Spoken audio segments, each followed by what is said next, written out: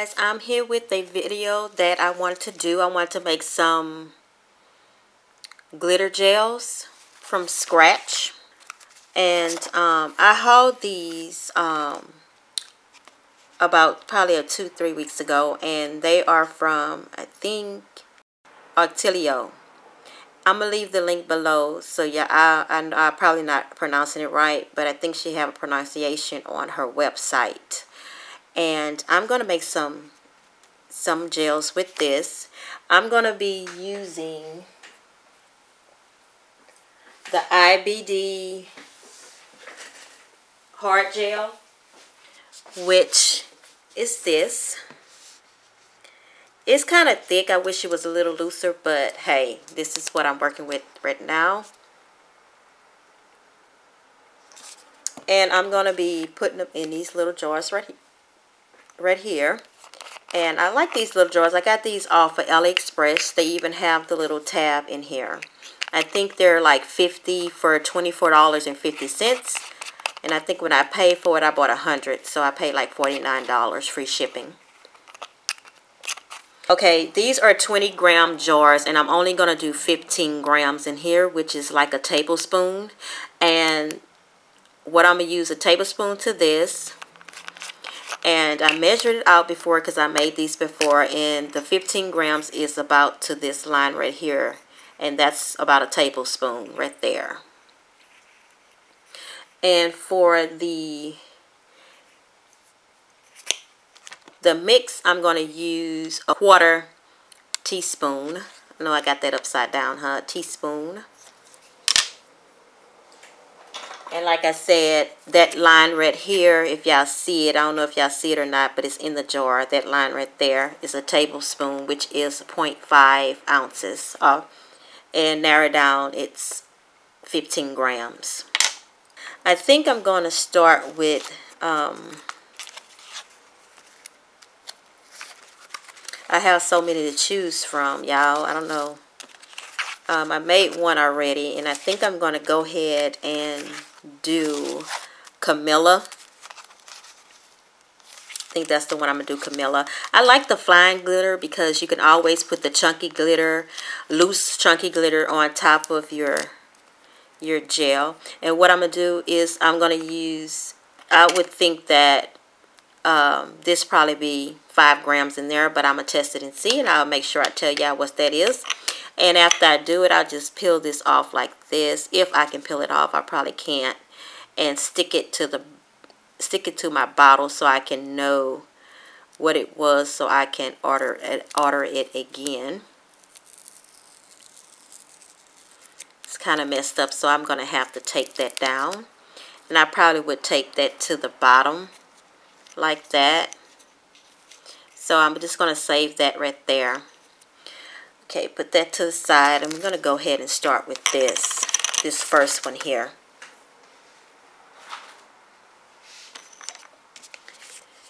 What I'm going to do is open the bottle. They do have a top that you squeeze, but I have no time for that. So I'm going to open it up like this, and I'm just going to start it off like that. And I have this little thing that I'm going to do my mixing with, which I use a spatula, which I got from Hobby Lobby. I'm going to use the little stirry thing to stir up. This is nothing but a little seafood fork from Dollar Tree that I'm going to use to stir. Alcohol to clean. And I'm going to use a top coat when I'm done for my swatches. I'm going to just put a little swatch on the top, which I can show you one that I made by the pigment. And I'll swatch it like that. At the side. Okay, back to this. It's already coming out, as you can see. And I'm just going to squeeze a little bit out there. Try to get to that line perfectly.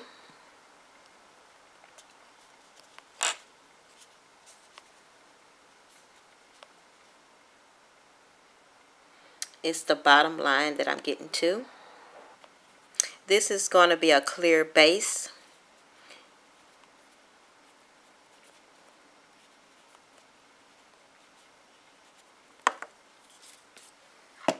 Okay, now that's going to settle, and it is almost right to the bottom of that line. At the top of that line will be 20 grams, and at the bottom, top of that line will be 20 grams, and at the bottom of that line is 15 grams. Total of that.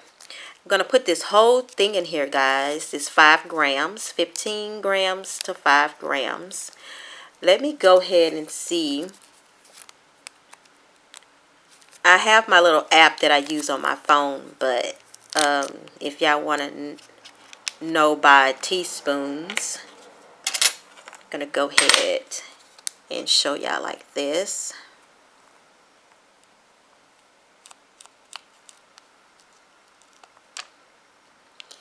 And I would say that's almost a half a teaspoon. But this right here is the 1/4 teaspoon. So I kind of got my measurements off. So this actually almost a 1/4. And this have a little bit left over, but I think I want to use it all, y'all. So it's a little bit under a half a teaspoon, but still, I say a little bit over a 1/4, but I don't have anything bigger than that. So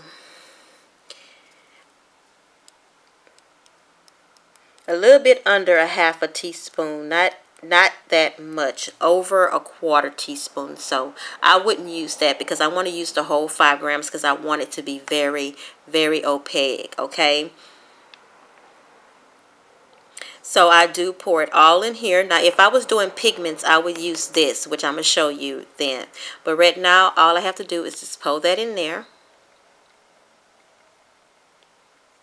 You can pour it all as glitter.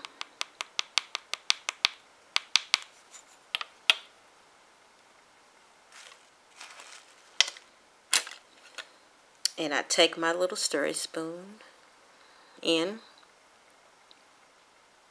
And I slowly stir this up. Try not to get it all over your pot.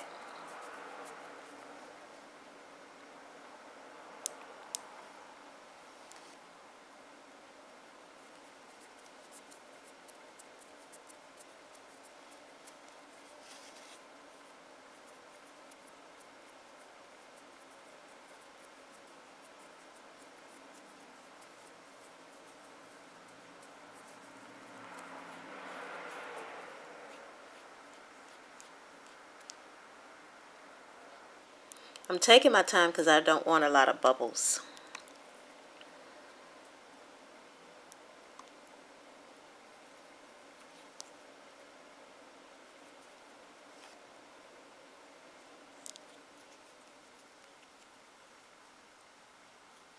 Oh, that's beautiful, isn't it? Okay. Let's test that out right quick. And I do is put some alcohol on a piece of napkin, and I just wipe it off, and you'll be ready for the next one.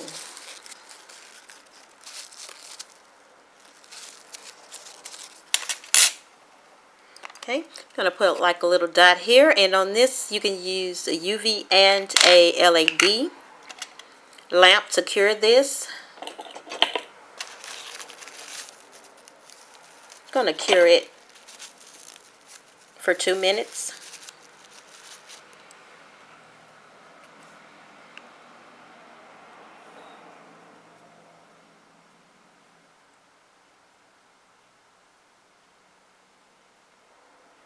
And what you can do once you put this on here, you can like put a little clear tape on it, clear Scotch tape or something to keep it there, so it won't break off or anything.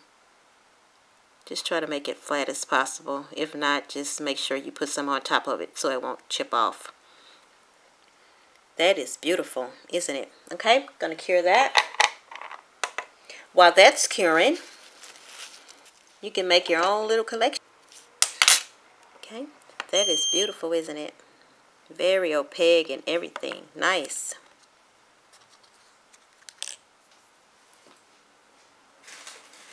If you want to know how it look on a pop stick, Gonna take a little bit.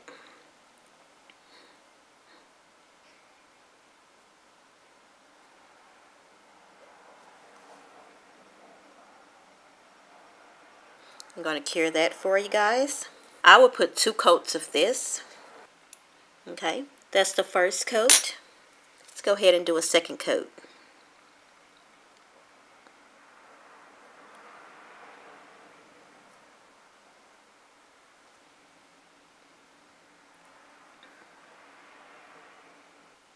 And you can, if you feel that you want it thin, just have thin coats on there, and just if you have to do 3 coats, do 3 coats. If you don't want it thick, if you already built your nail with a clear, put that back in there again. Okay, that is the second coat. Now, like I said, I polished it on, and this is a clear base. Now, you can do a 3rd coat if you want to, but it's very, very pretty. Because most of the time you're going to have like a color underneath it, unless you want to do a clear nail. But you can always do a 3rd coat. I'm going to do another little 3rd coat. I'm going to keep it really, really thin again.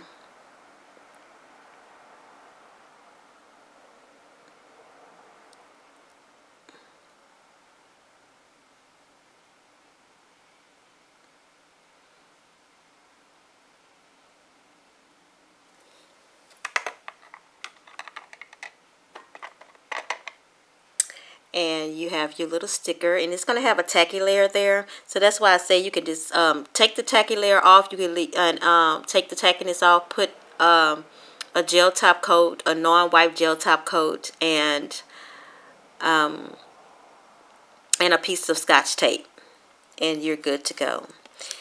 Make sure you put your little lid, clean it off around there, put your lid on there.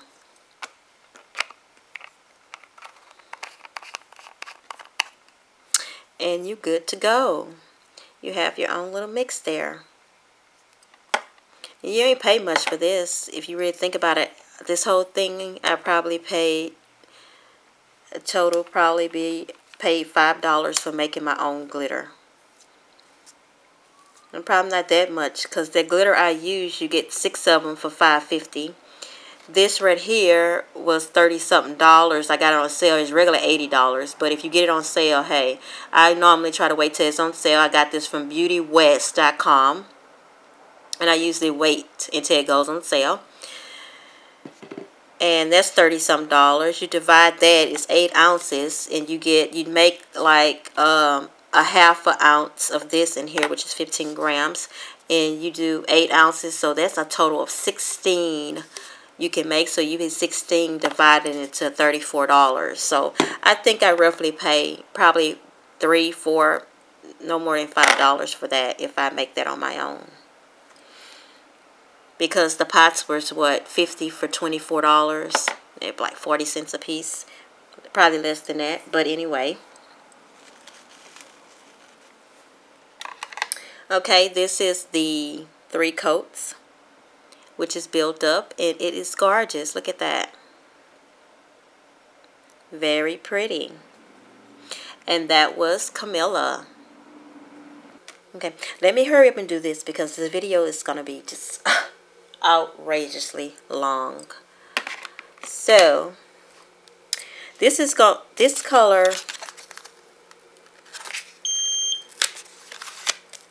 Ella. I want to do Ella. Get another jar, and we're going to add a pigment base to this one. Open this up, and we're going to go ahead and put our gel in this container. And I don't need much of a base. I don't need much of this. It's just going to be a little bit, just so it won't be, if you don't want a clear base. But it's going to turn out okay. So that's the color I'm using. And all I need is a tinge Just a tinge. Just to cloud that back up a little bit. And mostly when you buy these, it's little for your money. And I just think this is more economically. If you economically. Okay, we got that in there. Now I'm going to go ahead and put that in there. Let's see how that looks.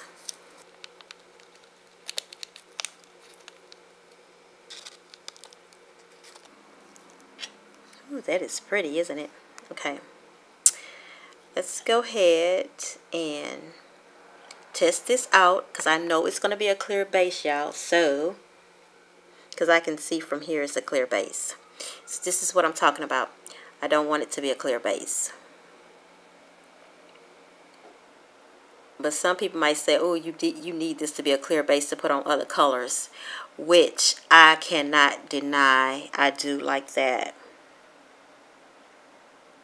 I cannot deny that would be a cute clear base. Oh, should I mess this up, guys? And put a base to it. Then the other color won't shine through. I might need to keep this a clear base and pick another color.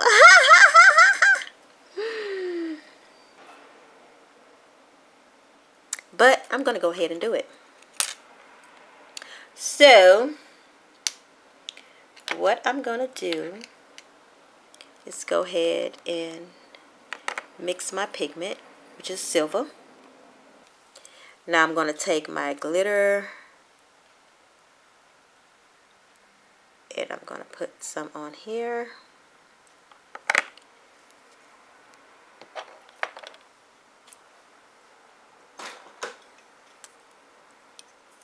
Get my little spatula.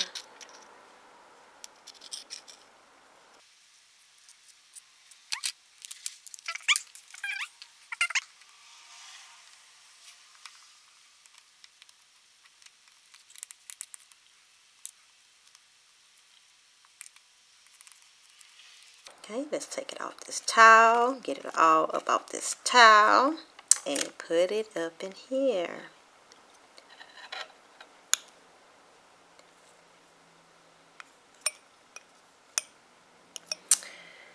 Okay, then we're going to take our little stick again. We're going to do some stirring up. Let's get this pearl action here.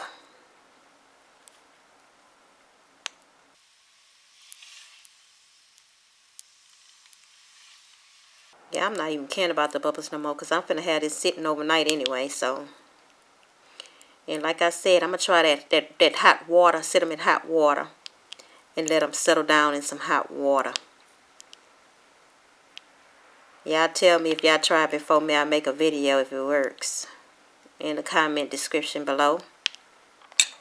Let me get me a pop stick and let's see how it looks. If I need to put some more pigment, I will put some more pigment.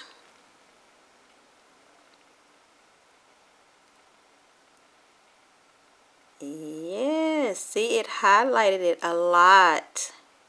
See the difference? Look at the difference. Look at the difference.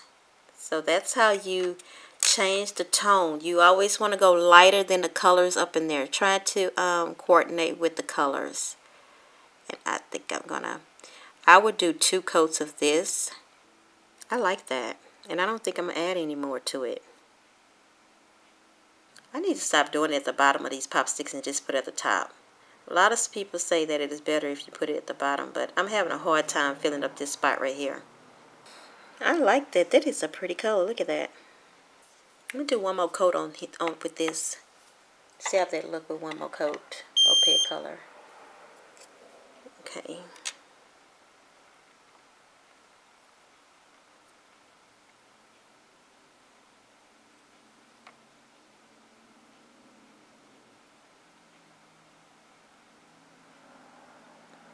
I'm not going to worry about it at the top because it's it have me dragging it down.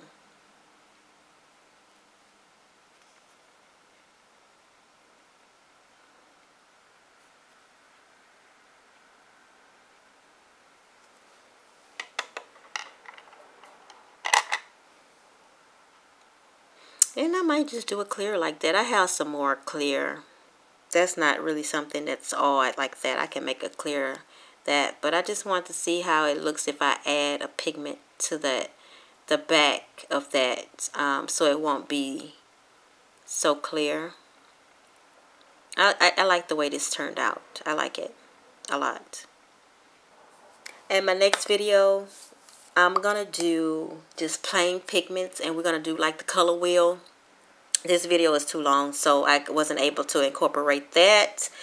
And it's going to be on the color wheel with just opaque, with no shimmer, no nothing pigments. And we're going to do it the same way, and we're going to see how those colors turn out. Alright guys, this is how that look. I really do like it. How you like that? I love it. I love it. So this is how you make glitter gels from scratch. Just gotta have your glitter, your gel, a spatula, some pots, measuring spoons, you know, and that's it. And it's fun. It's fun to do. Okay? Until next time, guys, y'all have a smiley day. Bye.